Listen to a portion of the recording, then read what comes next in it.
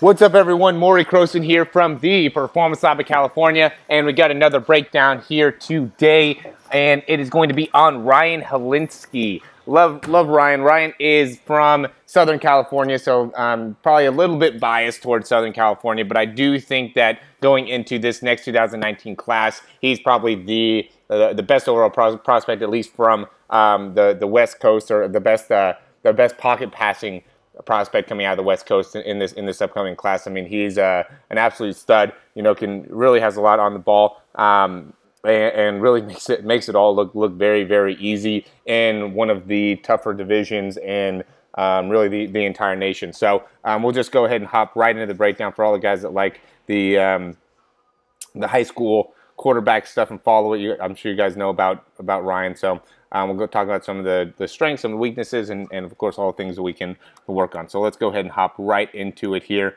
So what's great about Ryan is his ability to shift his body weight from the back leg to the front leg. He does that very, very naturally. You can see how he's loading here. I like this back view, just because you can see, you know, good load onto the back leg, keeping the knee bent, and then from there, when he gets that push forward, he does a good job of transferring, getting rotation off of that back leg, and continues that rotation all the way through that front knee. See how that knee keeps on turning outwards, and really, I think he could probably get overall a little bit better ankle range of motion. I don't know if the left knee, you know, if that brace is there, because he'd had some knee injuries, problem like that, but I would say that left ankle definitely doesn't have as much range of motion as it could, which makes it so sometimes as he's coming forward, he doesn't get all the way up onto that front leg as far as he can, which will actually increase his ability to generate some more force. But he still does a good job of being able to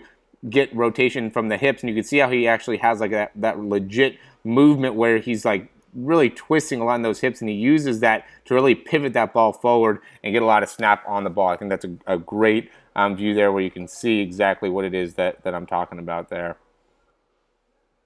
Okay, this is a good view too, able to get a good little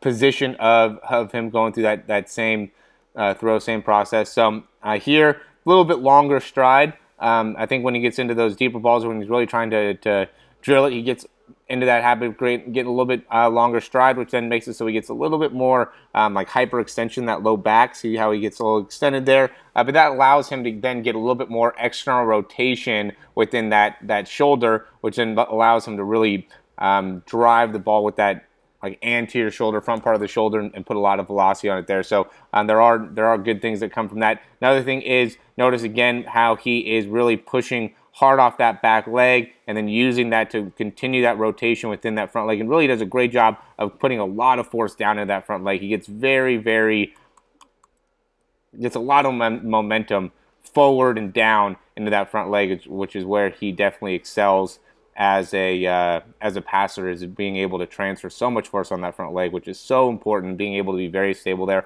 A lot of guys we see, you know, when they're trying to transfer that weight forward, they end up extending that knee and stopping that hip rotation, where he does a great job of not only not extending that knee, but continues that hip rotation all the way through, which is excellent. Again, I still think he could even get more of it if he had better range of motion within that front ankle. Now, another thing that he does here, watch when he initially loads, how when he kind of sits back with that front elbow, right? So as he's loading, he's letting that hip kind of open up, and then he's loading back with that front elbow, making it so he's getting some what's called hip and shoulder disassociation. So that hip's starting to open up, that shoulder's staying closed. So then when he drives, he can able to keep those hips out in front of him, and now gets a big pullback from, you know, he pulls back with really that left shoulder and pulls forward with that right shoulder to generate a lot of force, which is again, where he generates a lot of that overall power. All right, we got one more throw, which is a little bit more of a deep throw here. Again, I like the back views for him.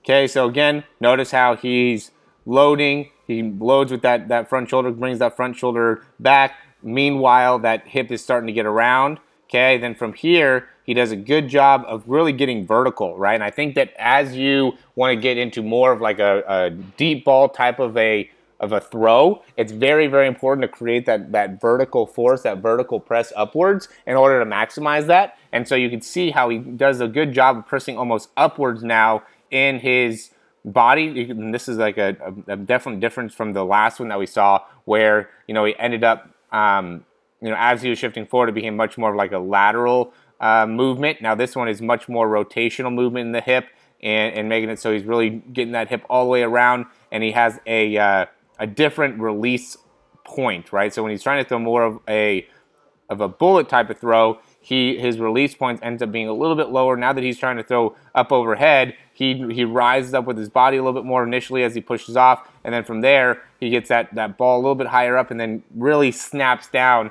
afterwards in order to get a lot on the throw. I mean, he's a, you know, again, he's really does a good job of first creating rotation within the hips, and then from there uses like the decelerators, the muscles like in the lats and the back of the shoulder, to really allow him to get a good snap on his actual throw, which helps him kind of maximize it overall.